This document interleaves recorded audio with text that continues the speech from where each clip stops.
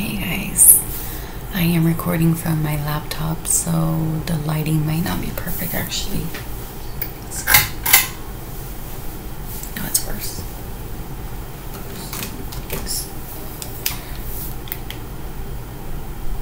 Nope.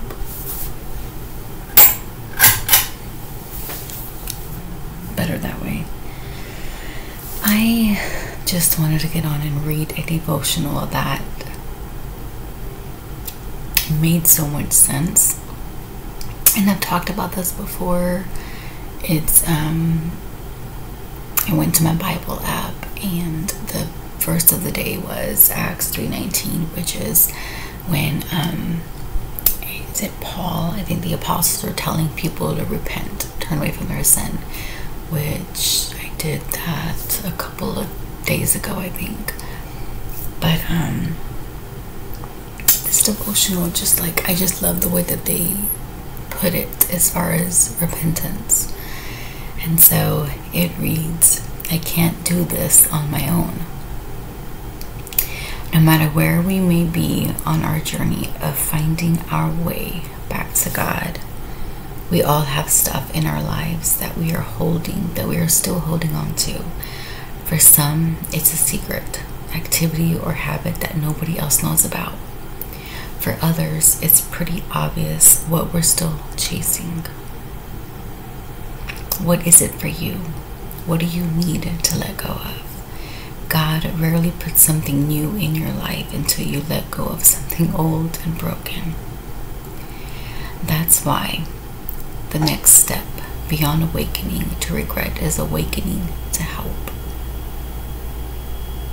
This third awakening moves us a giant step closer to God because we realize we can't do it alone. What happens next? We make a call. We have that conversation. We walk into a support group. We find ourselves sliding back into the back row of church. We fall on our knees and cry out, God, if you're real. Turning away from destructive choices and seeking help is a part of repentance. To repent is to go home, returning to where you came from and where you belong. That's God. Going home is about being forgiven and receiving assurance of life after this life. But it's also about finding new meaning and direction for life that you can't find anywhere else. It's about having a relationship with God. It's about redirecting your life and returning to where you've come from and where you belong. When you repent, God changes you. You are different. The Bible says that God's Spirit comes to live inside you, and that results in a recognizable and ongoing transformation. Keep in mind that repentance doesn't mean feeling bad. As a matter of fact, the Bible says true repentance leads to times of refreshing from the Lord. Repentance is about starting over and admitting I need help. This call to repent, to turn away from our sin and return home to God, is for everyone. This could be the day you go home. Get up from where you are and come home to where you belong. It does not matter what poor decisions you have made in the past. God is saying to you, whatever you have done, whatever you have become, it doesn't matter. Just come home. What do you need to repent of today? How might repenting lead you to times of refreshing with God? I love how they just put it together. And repenting, I love how they said repenting is to go home, returning to where you belong, returning to where you come from and where you belong, which is with the Lord.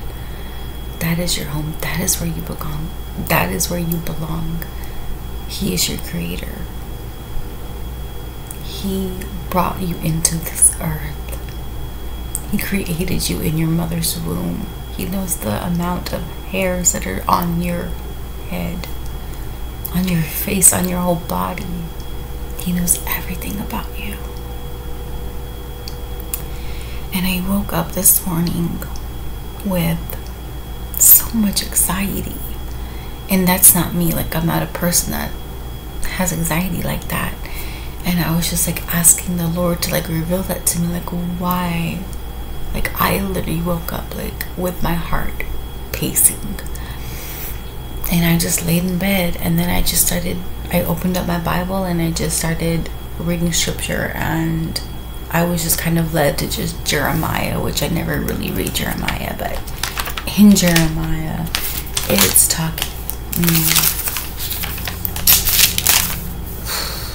talking about Jerusalem and how, where was I at? And how the Lord is asking them to repent of their sins. Hold on, guys. Yeah, I was in Jeremiah.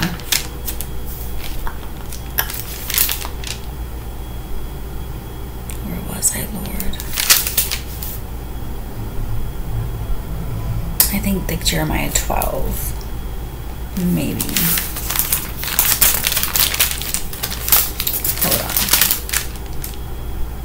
Yeah, I started in Jeremiah 12, and I just kind of read through Jeremiah, I think.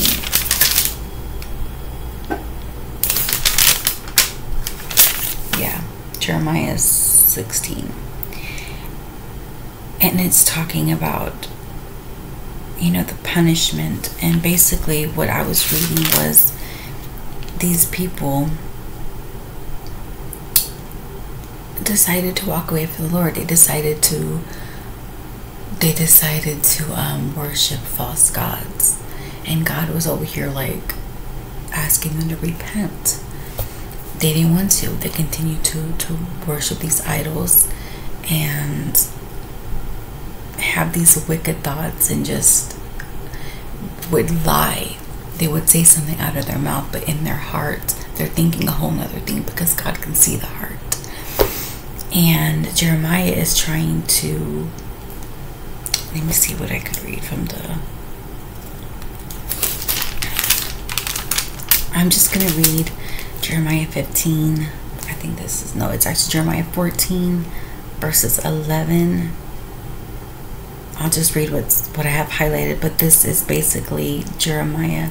Before this, Jeremiah was interceding for the people, but the Lord is forbidding them. Jesus, the Lord is forbidding Jeremiah to intercede for them, because they're so deep in sin, and they're just, the Lord's giving them chance after chance after chance. So actually, let me back up, guys, so y'all can get context and y'all can understand what I'm saying. Jeremiah's question. Jeremiah is a really good book. And it's like, where was I reading from? God. Judgment for Disobedience. That's what I was reading.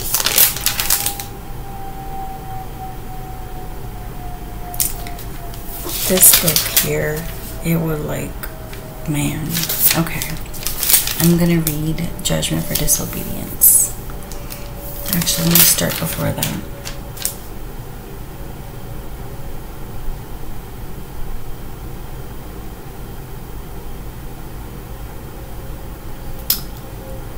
I'm going to start at Jeremiah 8:18. And the subtitle says, Jeremiah weeps for sinful Judah.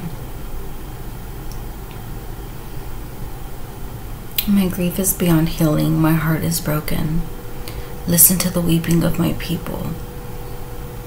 It can be heard all across the land. Has the Lord abandoned Jerusalem? The people ask. Is her king no longer there? Oh, why have they provoked my anger with their carved idols and their worthless foreign gods, says the Lord. The harvest is finished and the summer is gone. The people cry, yet we are not saved. I hurt with the hurt of my people. I mourn and am overcome with grief. Is there no medicine in Gilead? Is there no physician there? Why is there no healing for the wounds of my people? If only my head were a pool of water and my eyes are fountains of tears, I would weep day and night for all my people who have been slaughtered. Oh, that I could go away and forget my people and live in a traveler's shack in the desert. For they all are adulterers, a pack of treacherous liars. Adulterer, basically, they're cheating on the Lord, because the Lord comes first in everything. He is the husband, he's the bridegroom. Jesus is the bridegroom. And so when we partner with the world and we're following the ways of the world and following Satan, we're cheating on God, because he comes first. He's our first love. I'm going to go and read on to the judgment for disobedience. My people bend their tongues like bows to shoot out lies. They refuse to stand up for the truth. They only go from bad to worse. They do not know me, says the Lord. Beware of your neighbor. Don't even trust your brother. For brother takes advantage of brother, and friend slanders friend. They all fool and defraud each other. No one tells the truth. With practiced tongues they tell lies. They wear themselves out with all their sinning. They pile lie upon lie and utterly refuse to acknowledge me, says the Lord. Therefore, this is what the Lord of heaven armies says. See, I will melt them down in a crucible and test them like metal. What else can I do with my people? For their tongues shoot lies like poisoned arrows. They speak friendly words to their neighbors with scheming in their hearts to kill them. Should I not punish them for this, says the Lord? Should I not avenge myself against such a nation? I will weep for the mountains and wail for the wilderness pastures, for they are desolate and empty of life. The lowing of cattle is heard no more. The birds and wild animals have all fled. I will make Jerusalem into a heap of ruins, says the Lord. It will be a place haunted by jackals. The towns of Judah will be ghost towns with no one living in them. Who is wise enough to understand all this? Who has been instructed by the Lord and can explain it to others? Why has the land been so ruined that no one dares to travel through it?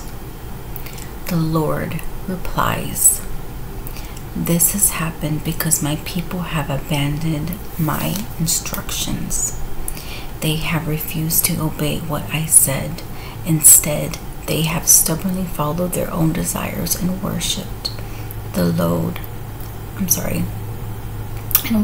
the images of Baal as their ancestors taught them. So now, this is what the Lord of heaven's armies, the God of Israel, says. Look, I will feed them with bitterness and give them poison to drink. I will scatter them around the world in places they and their ancestors never heard of.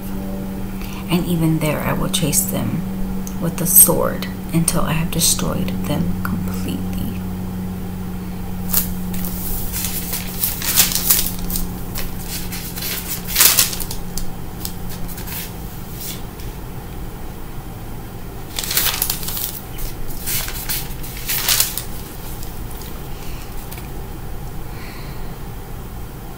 The Lord forbids Jeremiah to intercede.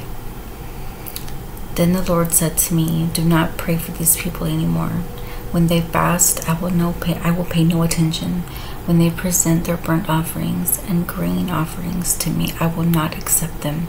Instead, I will devour them with war, famine, and disease. Then I said, this is Jeremiah. O sovereign Lord, their prophets are telling them all is well. No war or famine will come.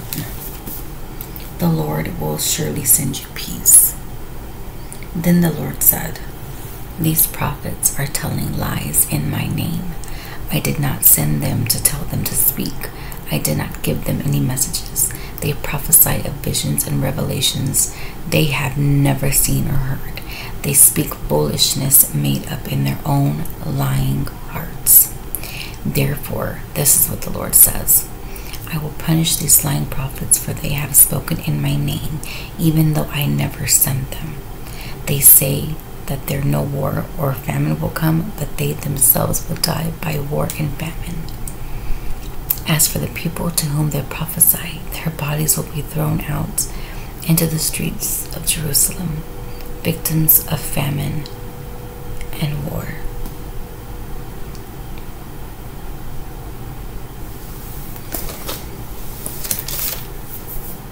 That's a whole lot. I was just reading through this and I'm like, Lord. And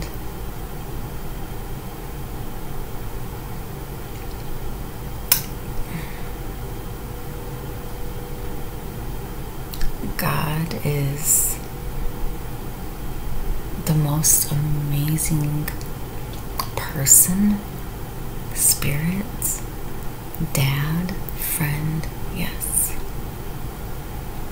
But guys, his judgment is here.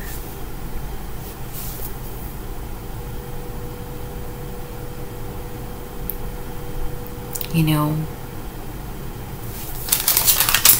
last night I was just kind of scrolling through TikTok, and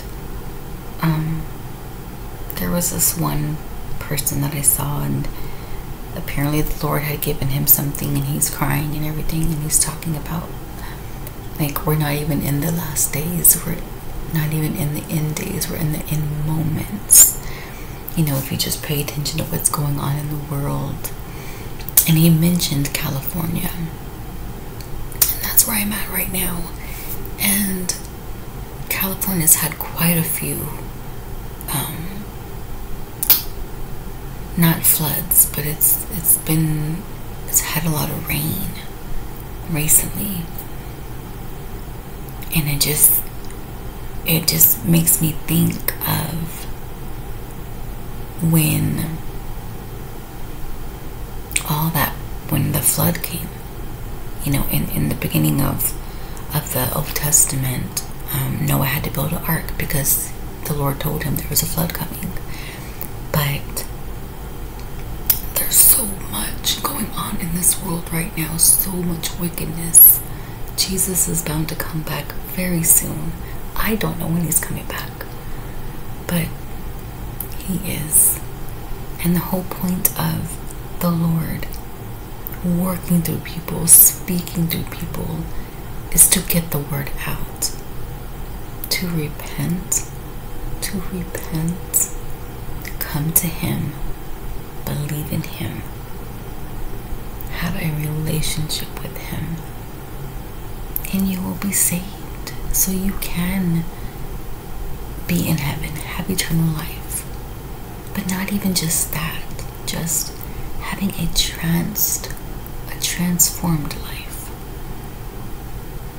Not feeling empty anymore, not feeling depressed anymore, not feeling that anxiety anymore. Not feeling like you're just not worthy anymore.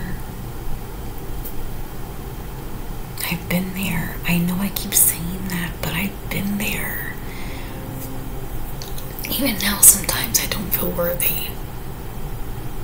You know, there's times where the Satan will just throw those stupid darts at me, like, this person is smarter than me, and I'm never going to be blessed, and I'm never going to do this, and I'm never going to do that, and I'm dumb enough to just kind of sit there and just be like, wow, like,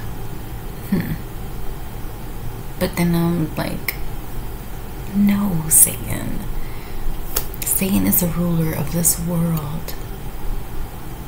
Yes, God created the heavens and the earth. God is above all. But God and Jesus are up in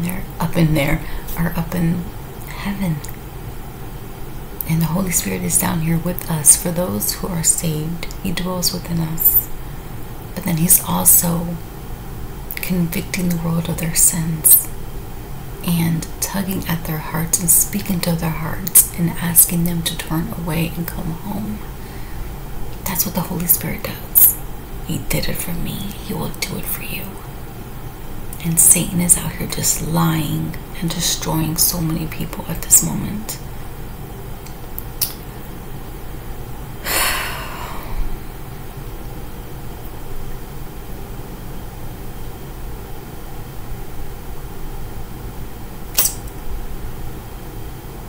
It's kind of sad. It's sad. I'm not even gonna say kind of sad, it's sad. So, I'm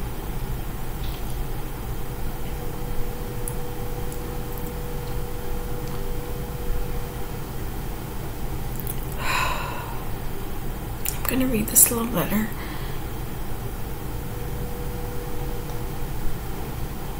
And I felt last night like the Lord was telling me to just tell His people that He is coming back and to repent.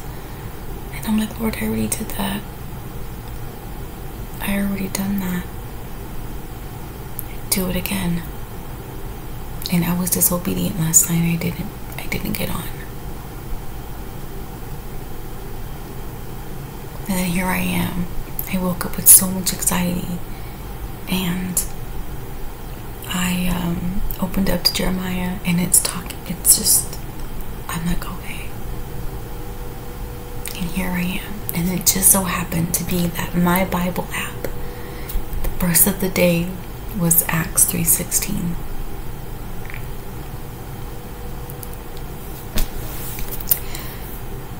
So I'm gonna read Jeremiah 15:16.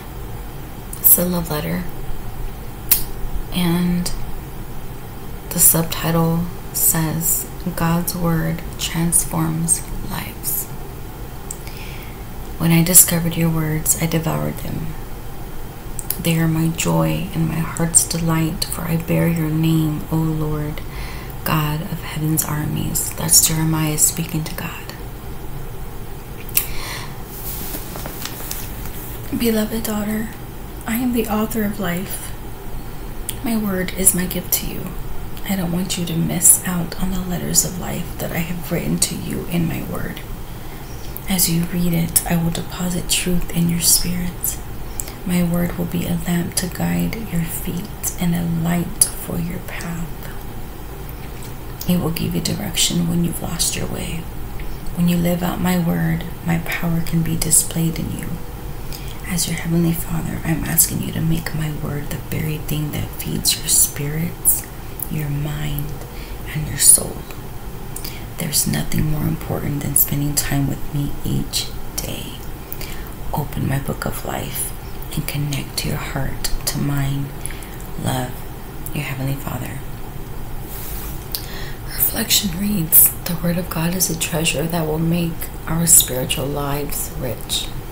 There is nothing more valuable than the living and active Word of God being displayed in our lives. As you wean yourself off the things of this world, you will become hungrier for the things in the Word. Amen.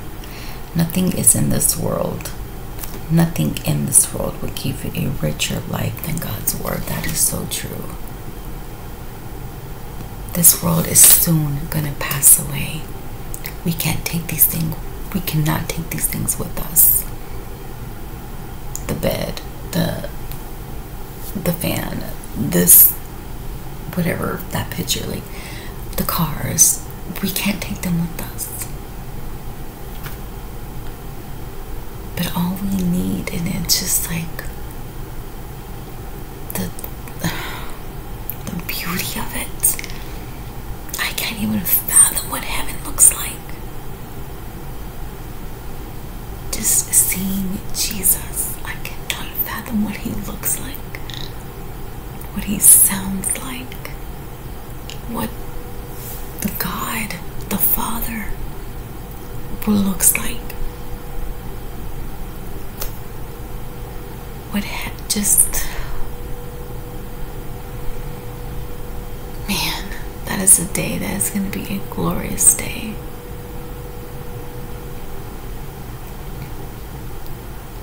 You know, there's this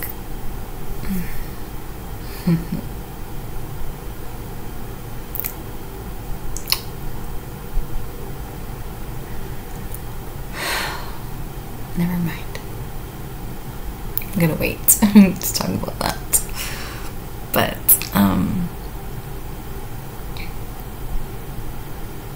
if you have walked away from the Lord, come back home. Come back home. God is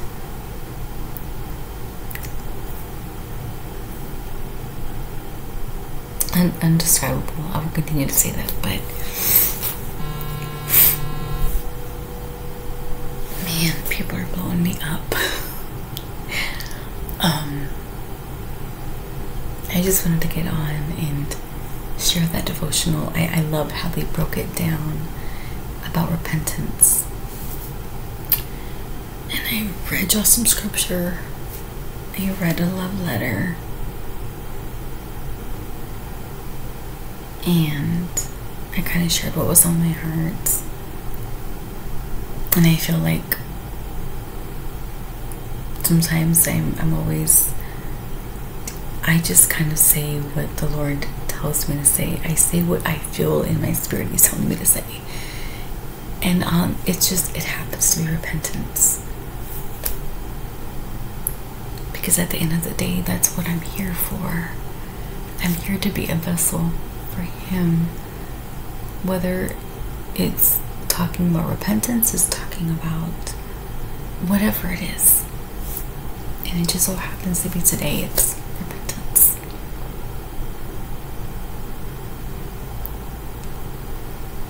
So, if you don't have a relationship with the Lord, it's a really good time to get one. A really good time, because there's so much deception going on. And I saw on TikTok just the other day, yesterday, and it makes total sense. And he was talking about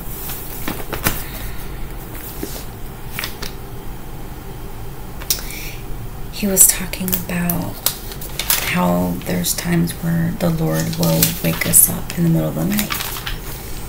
And sometimes we're so busy during the day. He knows we're so busy during the day that He will wake us up at night to give us a word, to get us whatever it is, read a word, worship, pray, whatever it is. And there's times where actually this whole time I've been here, except for I think the first night, I slept I did not wake up at all. I just got up to use the restroom, but there was dreams that I was having. There was times where I was waking up, recording my dreams, writing it down, whatever. And so he was talking about that when you don't know God's voice and trying to find that passage. I know it's in Samuel, isn't it, Lord? He talks about how you don't, when you're waking up at 2 o'clock in the morning every day or something, that's God speaking to you. And God wants to know if we're gonna wake up, heed to what He's saying, or we're gonna go back to sleep. What's more important? There's a passage I'm trying to look for that talks about exactly what I'm talking about. And it's basically, I might have to pause, y'all. Give me 1 second. Okay, sorry, I had to look for this because I want to give y'all scripture. So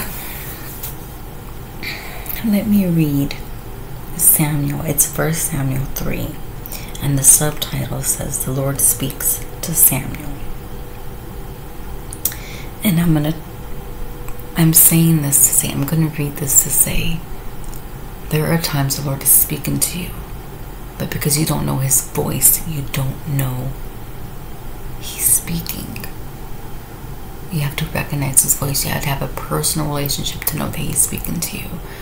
I know that, like, on my TikTok sometimes I remember there was this guy that was like, oh, I'm so tired of God. Like, I'm calling out to him and I'm asking for a dream and I'm asking for this, and like, he still hasn't showed up.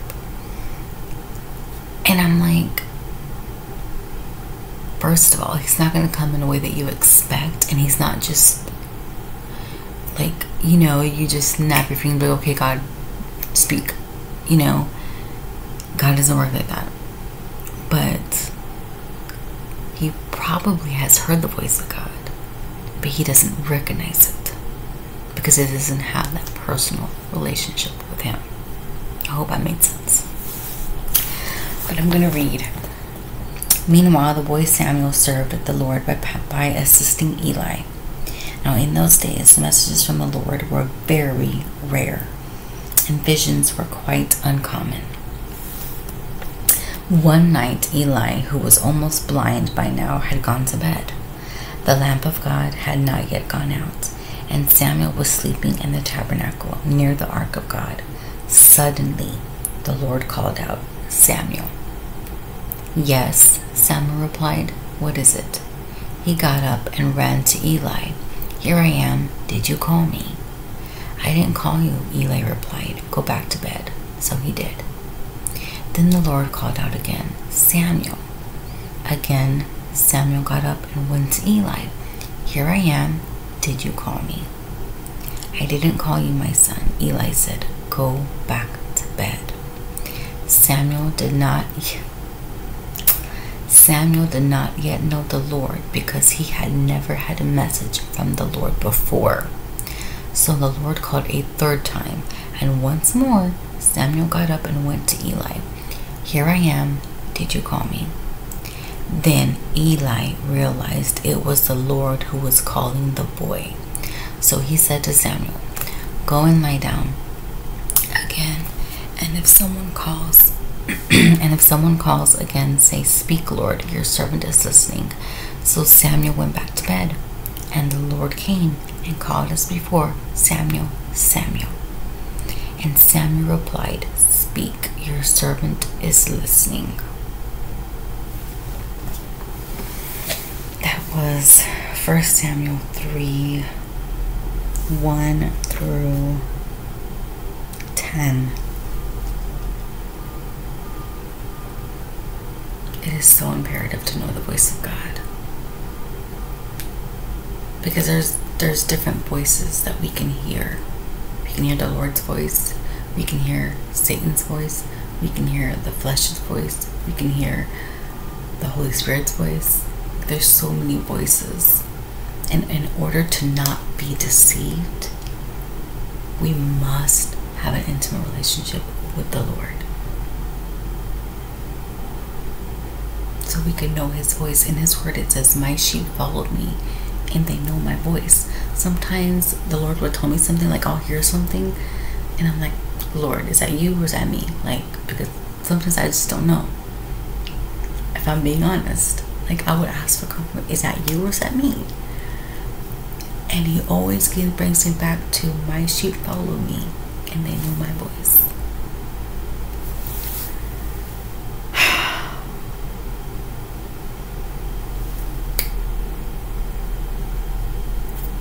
Ooh, I gotta go. I didn't realize it was 10 o'clock already. I had to get this out. I gotta check out soon. But I pray this blesses y'all guys, and don't take this lightly. Like, repent. Come back home. That's the Lord. The Lord created you. So why not have an intimate relationship with someone who just spoke a word. Someone who created you, who gave you life. He gave you life. You're breathing because of him. You have whatever it is that you have, it's because of him. Most importantly, you have life because of him. You are up and breathing because of him. So, again, if you believe in your heart to confess with your mouth that Jesus is Lord and he is the Son of God and he rose from the dead 3 days later, you will be saved. And then the Holy Spirit will come to live in you. And he is going to teach you every single day. He's going to teach you the truth, lead you to all truth. And that's the Word of God. So, I love you guys. God loves us so much more. And God was like putting the pieces together this morning. And I had to be obedient.